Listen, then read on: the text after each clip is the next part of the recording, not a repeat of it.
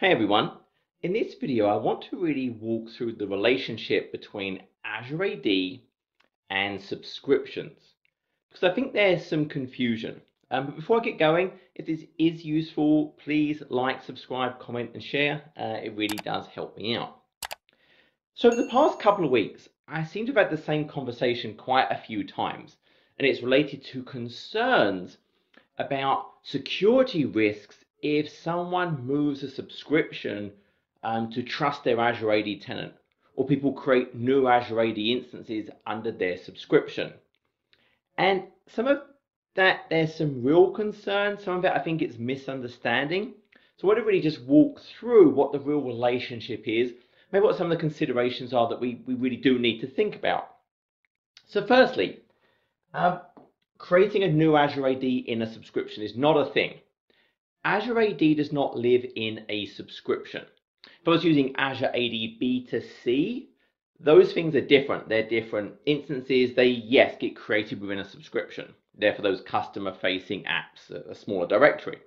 But an Azure AD regular instance, like we use with our Azure resources, like with Office 365, don't live within a subscription. An Azure AD instance really sits above everything else.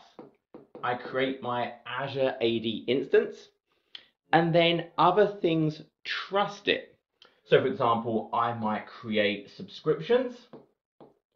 Well, that subscription trusts Azure AD, i.e., I'm going to trust the security principles that live in that Azure AD, and they could be cloud accounts created directly in Azure AD. They could be replicated from on-premises AD using Azure AD Connect. They could be guest users via B2B from another Azure AD. They could be for a Microsoft account, a Gmail account, a one-time passcode, a SAML, whatever it is. But I'm trusting those security principles for the purposes of role-based access control. I can now apply role-based access control, giving the security principles in that Azure AD roles at a certain scope within that subscription. Likewise, I can have cloud applications. Those cloud applications will also trust Azure AD instance. So now I can have permissions, maybe access to this document or this type of functionality for the security principles defined within that Azure Active Directory. But the Azure AD does not live in a subscription. It does not live in an application. So there's a very different relationship there. Now, in terms of can I stop someone creating a new Azure AD? Really, no. There's nothing to stop someone, even if they don't use their corporate account, they can just go and create other Azure AD instances, something.onmicrosoft.com. Now, they can't use your company name because you have to prove ownership of the DNS name, the domain name, by creating a record. So they wouldn't be able to do that. But I can't stop them creating other Azure AD instances. But it doesn't really mean anything. It's just will be floating out there. There'd be, hey, there'd be another Azure AD that exists over there now. I don't think I really care that much. And to kind of prove that, if I go in and I actually look at, hey, Azure, I want to create a resource. And if I just type here, Active Directory, I can create a new Azure AD. And notice all it asks for is a name, an initial domain name, which will be that something.onmicrosoft.com, and a region. There's no, hey, what subscription do you want to create this in? What resource group you want to create this in? None of that stuff actually applies because they don't live within a subscription. Now you might say, okay, well, what if someone moves their subscription under my Azure AD? That's kind of a concern. So I have a sub and I create a new subscription and I move it. Now to move it, I have to have an account in this Azure AD, but it could be a guest, maybe I've been invited, and I move my subscription so it now trusts that Azure AD. What does that mean? Nothing. Now the role-based access control defined in that sub is going to be in terms of security principles in that Azure AD. But there's little to no security risk for the Azure AD now. It's not changed anything. All it means is, and technically, the Azure AD global admin could get permissions into the subscription. They can elevate themselves up. If I go in and look at the properties of my Azure AD, you'll actually see, hey, under properties, I can elevate up to this user access administrator role. You see, I've got it set to yes. That will then give me a special permission on every subscription that trusts that tenant, and it lets me change the permissions. So you'll see, because I've set that box, I have this special user access administrator role at the bottom. So now if I got locked out or something happens, I could go and change the permissions to give myself access to the subscription. So this user access administrator role, the only thing that happens if I trust an Azure AD tenant is, well, technically the people in the Azure AD now can have an impact on me. They can apply a policy to me. Now, there may be concerns around billing. Oh, well, if they move their subscription under me, now I'm responsible for paying for it. It doesn't work that way. I'm not transferring the billing responsibility. That's not what I'm doing. They're still paying for that. It doesn't move it under my EA. It's simply used for, hey, I can now use those security principles for role-based access control. It's kind of like if I owned a club. I'm never going to own a club. If I owned a club and I got hold of some, hey, 100 celebrity member list or something, well, I might use that list and say, hey, these people, they're allowed access to my club. But it does nothing to the list. Those people don't have to come to my club. I can't start billing those people. They've agreed to nothing. I can just now use those principles to give permissions to things. That's really all it does.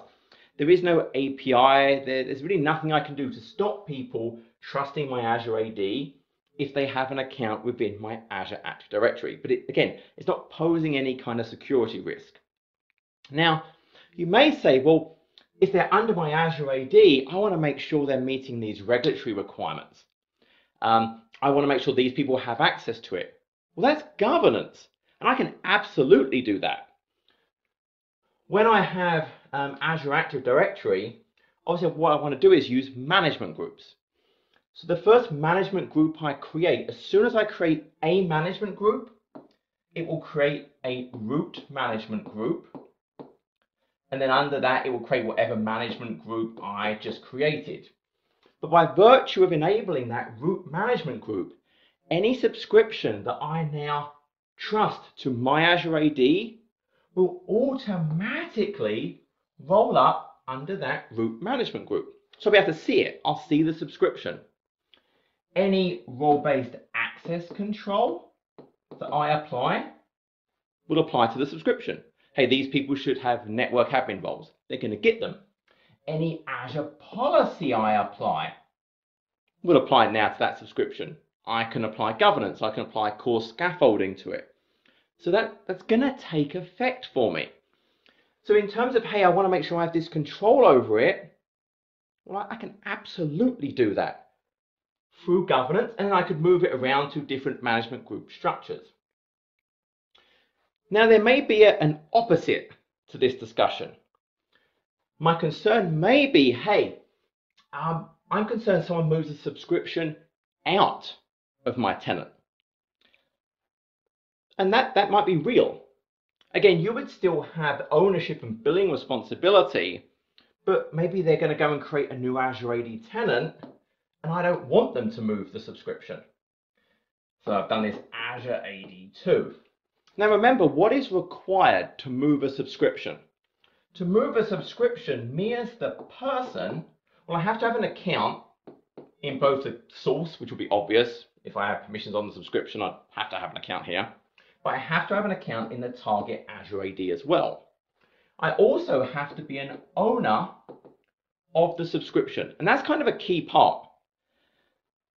Someone used an analogy, and it was about this owner thing. And it's like, well, being an owner of a subscription is like giving someone the keys to your house.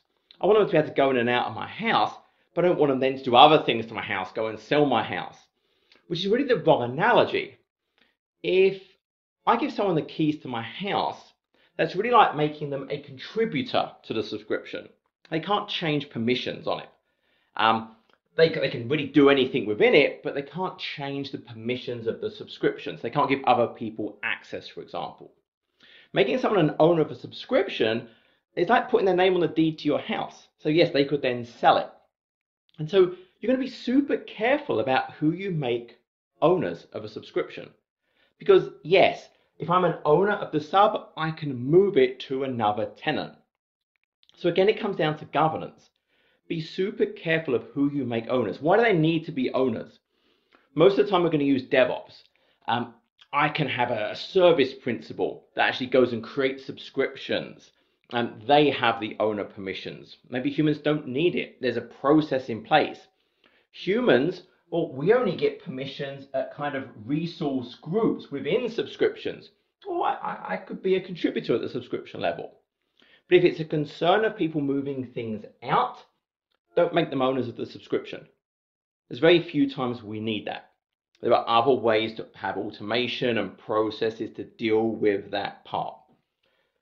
So if that is the concern, people moving out, control who is an owner. If the concern is people create Azure ADs, it doesn't do anything. Anyone can create an Azure AD using really any account. It doesn't do anything. It's not linked to a subscription. If my concern is people link subscriptions to my tenant, again, it doesn't really do anything. By linking a subscription to a tenant, all it means is now their role-based access control is based on the security principles in your tenant, but it has no security implication for your Azure AD. That user was already a member of your Azure AD, or they wouldn't be able to move it, which means they can already query things from the Azure AD in terms of objects. Moving a subscription to trust it doesn't give them any more permission, doesn't change anything. So there really isn't any security implication of moving things under. So I hope that kind of cleared it up a little bit. Again, some of this is fact, some of this is my opinion. I'd love in the comments, maybe I'm missing something, a concern people have, so I'd love to kind of hear those and we can kind of talk about it in the comments. But if this was useful, again, please like, subscribe, share and comment. And until next time, take care of yourself.